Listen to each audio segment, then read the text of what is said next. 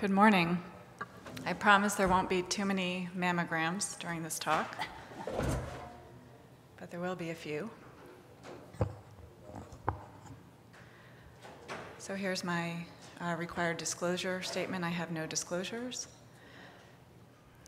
And I'm going to be talking about pitfalls in breast ultrasound today, and these are my objectives for this talk.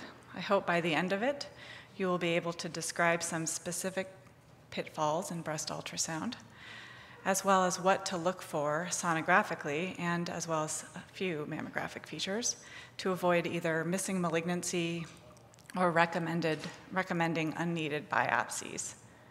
I also hope that you just enjoy looking at lots of good, hopefully, ultrasound cases.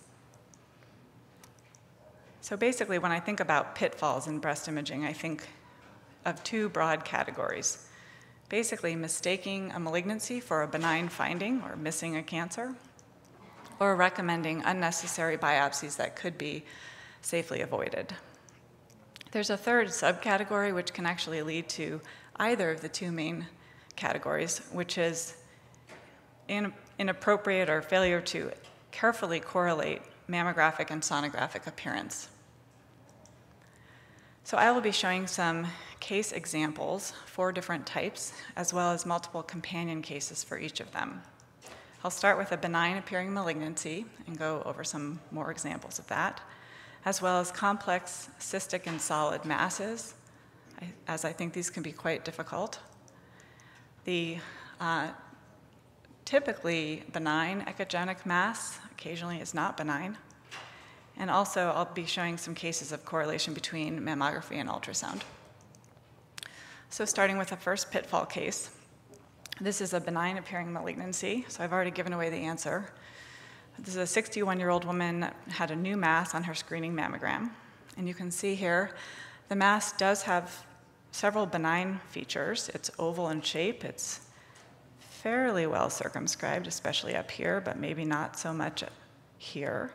There was no detectable blood flow, and there is some posterior acoustic enhancement.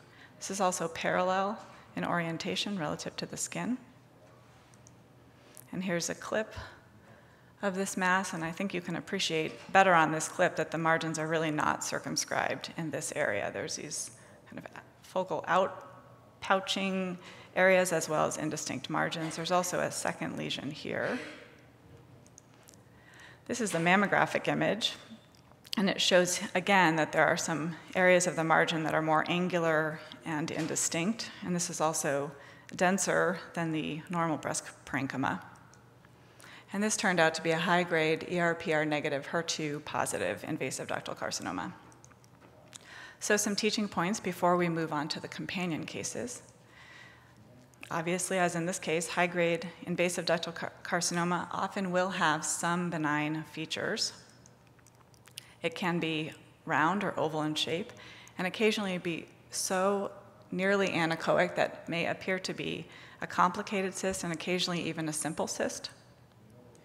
And in fact, one study referenced down here showed that over 75% of high-grade carcinomas demonstrated posterior acoustic enhancement, which is typically associated with cystic lesions, versus 8% of the low-grade tumors. So this often benign finding of posterior acoustic enhancement can actually indicate a more aggressive tumor type.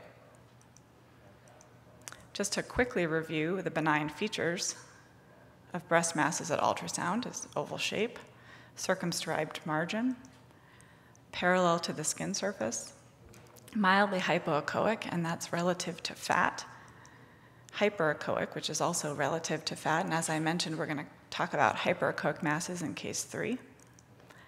No posterior acoustic features or posterior acoustic enhancement, also as in this case. I just wanted to quickly review a few other primary breast malignancies that can appear benign at ultrasound. So we've already talked about the high-grade invasive ductal carcinomas, but there are some more rare subtypes of invasive ductal carcinoma that can also appear benign, including mucinous, medullary, and papillary, and I will be showing some examples of mucinous and papillary carcinomas, as well as very rare adenoid cystic carcinoma, which is more often seen in salivary glands, and then phylloides tumors, which are most often benign, but can behave aggressively and also be malignant and metastasize. And I'll go over an example of those later. It's important to remember that the most suspicious finding that you see, either by ultrasound or mammography, is going to determine your final BI-RADS assessment and the need for biopsy. Often, as I hope you'll see in the next several cases, this is the key is in the margins. So carefully evaluate the margins. Even if most of the margins appear well circumscribed, if there's even one small area that is not well circumscribed, including angular, microlobular, or indistinct, this should prompt biopsy, and this may be the only suspicious finding that you have. Internal blood flow is helpful when it's present, but if it's not present, it's not terribly helpful because it does not mean that there is no internal vascularity, and it does not mean that it's a cyst, and I have several cases of that as well. So this is the first companion case here. You can see this is our primary case up here, and this is the case here. This looks very similar. It's oval, parallel, hypoechoic, posterior acoustic shadowing. And here's the clip through it. You can see there's also a second lesion here and kind of a septation there. And this turned out to be a fibroadenoma. And this patient actually had several fibroadenomas. Here's another fibroadenoma. This is actually what brought her in. It was palpable, but we had an old mammogram, and these were actually decreasing in size, and this one had developed these typical benign popcorn-like calcifications. And you can see here's the mass with calcifications, the fibroadenoma, and this was the fibroadenoma I showed on the prior slide. And here's another companion case. So this was a 52-year-old woman with a new palpable mass here. You can see here it's overlying the pectoralis, but has really well circumscribed margins. It's oval. And on ultrasound, it also has many benign features. Well circumscribed margins, posterior acoustic enhancement, it's oval and parallel. Lucky for us, this case did have internal vascularity and was biopsied and shown to be a mucinous invasive ductal carcinoma. And here's the clip, just showing those features, very well circumscribed, posterior acoustic enhancement. And this is just a kind of acute companion case. This is just showing here there was no internal vascularity. I think here you can see these actually look quite similar to each other. This is actually round, which is typically a little bit more suspicious than an oval shape. And we aspirated this, and it completely went away and was consistent with a complicated cyst. So another companion case here. This was a mass that was found on ABUS. This is a coronal reformat of an ABUS exam. This marks the nipple, and this actually shows where this is in the upper outer quadrant of the left breast. I just did a photographic zoom here. You can see this is hypoechoic. And actually here the margins look pretty indistinct. But at handheld ultrasound, the margins looked for the most part very well circumscribed. Again, we have an oval mass, parallel, almost very hypoechoic, almost anechoic with posterior acoustic enhancement and no internal vascularity. And I saw this and interpreted it as a ABUS only or screening breast ultrasound only finding. It met all the criteria as far as I could see for BI-RADS 3. In retrospect, you could wonder if this margin's actually a little bit angular. You can note here the size. You know where this is going, 0.76 centimeters. She did come back in 6 months, luckily, and it had grown to just under a centimeter. And you can see, I think the margins look a little more indistinct here. And this was biopsied 6 months later and shown to be a high-grade invasive ductal carcinoma. Another companion case. This will be the final companion case for Pitfall 1. This is another patient with a palpable mass. You can see the BB here, mostly circumscribed margins, maybe a little indistinct or obscured here. But at ultrasound, I think it's clear you've got these circumscribed margins, but you definitely have some angular, indistinct margins over here. And this did have internal vascularity. You can also see this has some cystic change. And this turned out to be a papillary carcinoma. And here's the clip. I think on the clip you can really appreciate that those margins are not completely well circumscribed. And this leads nicely into pitfall case number 2, complex cystic and solid mass. That prior case would be a solid mass with cysts in it. So the pitfall case 2 here, Another new mass seen mammographically, and this is what we see at ultrasound. Many benign features again, posterior acoustic enhancement, parallel, oval in shape, very well circumscribed margins. No internal vascularity was identified. And here's the clip showing those margins, as far as we can see, look really nice and circumscribed. There are clearly anechoic components, but there are also these hypoechoic areas as well, and it's hard to know, are those solid? Is that just debris and some cysts? Well, this turned out to be just cyst wall and apocrine metaplasia, completely benign. So BI-RADS defines complex cystic and solid mass as a mass that has anechoic, fluid or cystic components, as we just saw, and echogenic or solid components.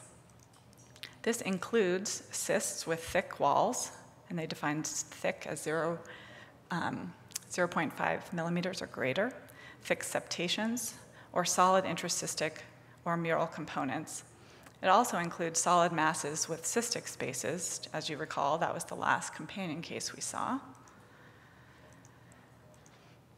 Clustered microcysts are benign and can be difficult, if not impossible, to distinguish from complex cystic and solid masses, and sometimes you just have to biopsy a clustered microcyst to prove it.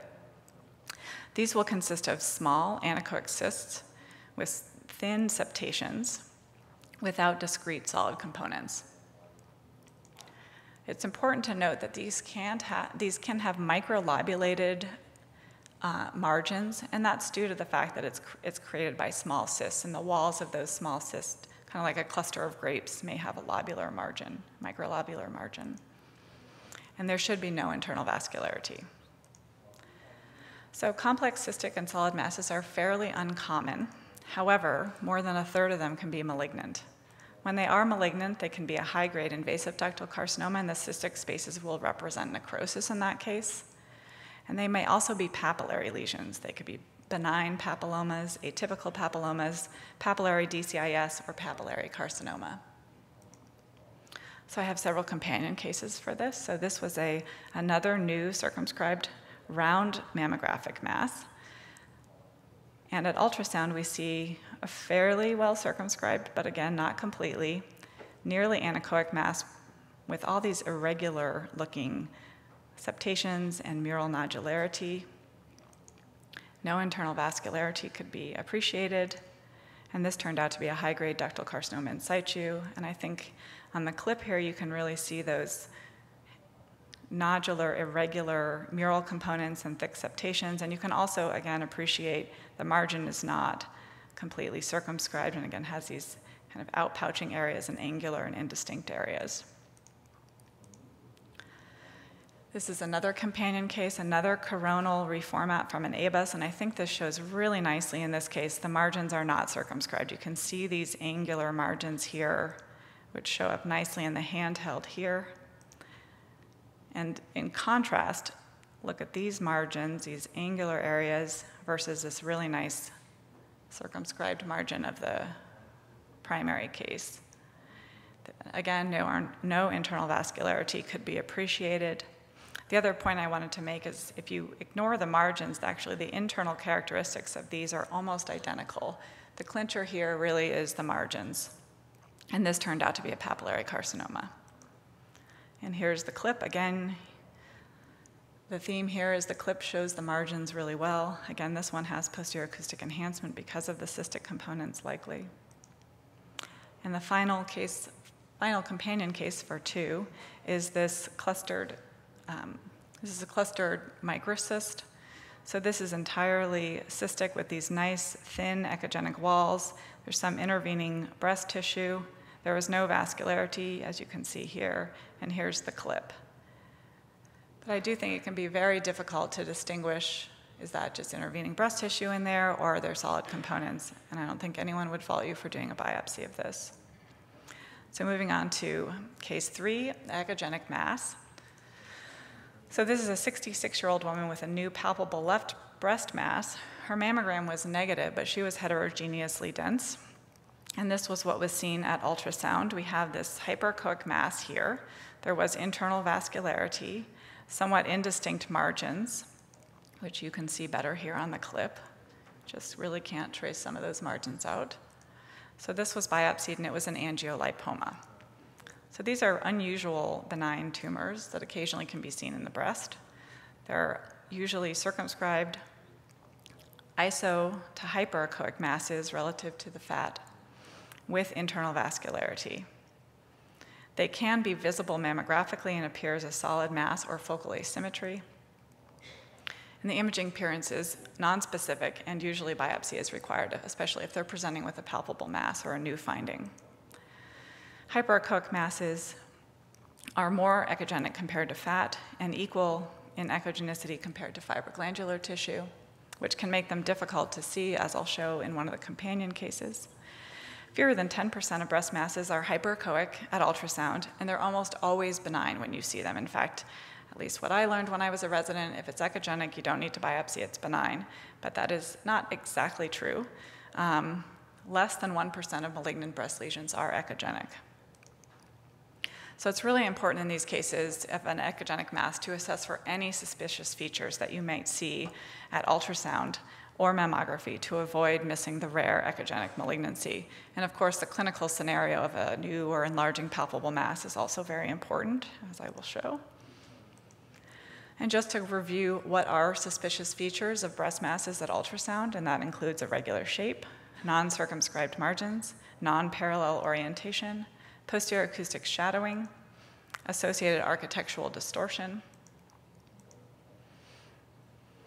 And again, it's very important to correlate with a mammographic appearance. And clinical history as well, as I discussed. And this is really important with echogenic masses because hematoma or fat necrosis or infection can present as an ill-defined echogenic area. So it can appear suspicious, but in the appropriate clinical scenario, you can safely follow these lesions to make sure they resolve, and I have a few examples of those. So starting with the first companion case, this patient presented with an enlarging palpable mass. She had actually been in our clinic 1 to 2 months earlier, had a negative mammogram and negative ultrasound, and she came back and said this area is still growing. And this is the still image of the area of palpable concern. And I think this shows up pretty well in the clip, but I'm going to point out that here's the normal echogenic breast tissue, which gets disrupted by this irregular mass that is pretty much the same echogenicity as the adjacent breast tissue. And here's the color image demonstrating there is quite a bit of vascularity in there. It actually brings out some of the posterior acoustic shadowing present. And this turned out to be an invasive lobular carcinoma. And here's the clip. I hope that you can see we kind of come out of the mass and there's more normal breast tissue there, right there, and as we go in, you can see it kind of going up into the fat and how irregular it is. And this is the mammogram. I don't think this is visible mammographically. Here's the 2009 exam, and then the 2014 exam when she was diagnosed, and it just looks like breast tissue. Unfortunately, she already had an enlarged lymph node with lymph node metastases at this time, and here's the MRI showing this large area of non-mass enhancement typical of invasive lobular carcinoma. Pitfall 3, companion case. This patient presented with actually for her screening mammogram, she had a bruise marked by the technologist with these mole markers, and you can see right in here there's this kind of a vague new asymmetry, and this is the appearance at ultrasound. There was an anechoic area centrally with this somewhat ill-defined hyperechoic area right in the area of her bruising. We brought her back 2 months later, and this had almost completely resolved. It's actually really nice that that little cystic area had collapsed and made us feel comfortable that we were looking in exactly the right place. And that was consistent with a hematoma. And here's the image, here's the clip, just showing some more features of that. So this is another echogenic mass. This patient presented with a palpable mass in her axilla.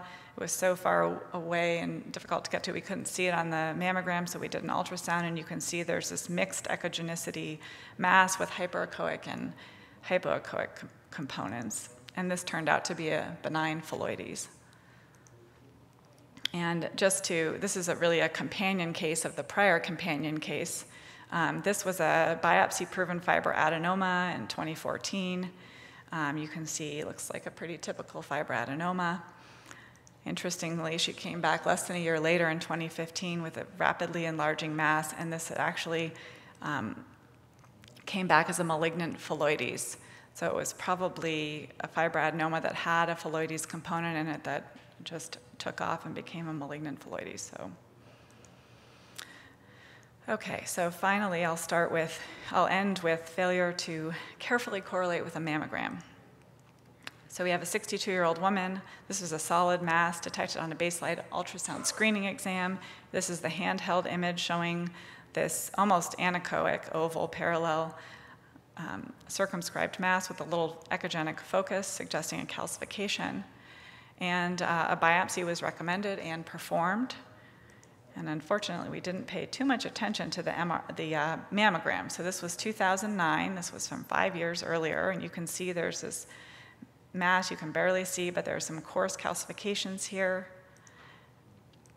And this was the 2016 image. You can see the clip from the biopsy right next to that same coarse calcification. The mass you can't see, it's obscured here. And this turned out to be a fibroadenoma.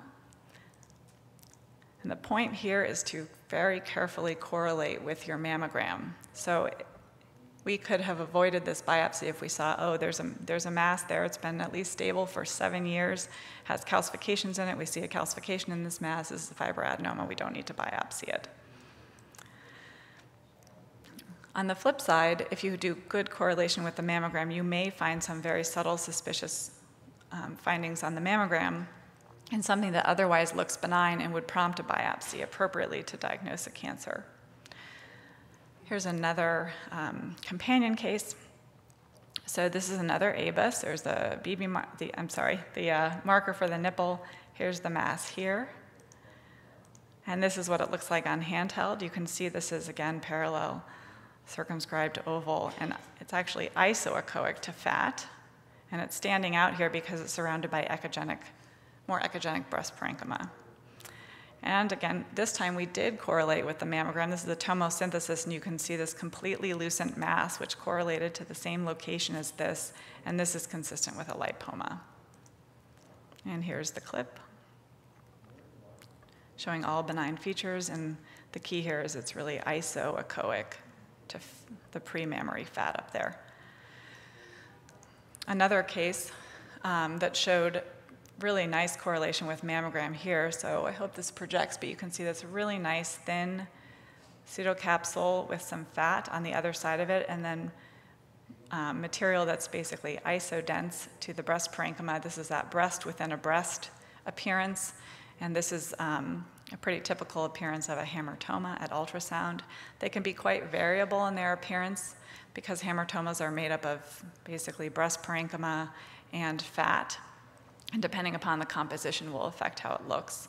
But this is a typical finding on the mammogram and makes us feel confident that this is just a hamartoma. And here's the clip.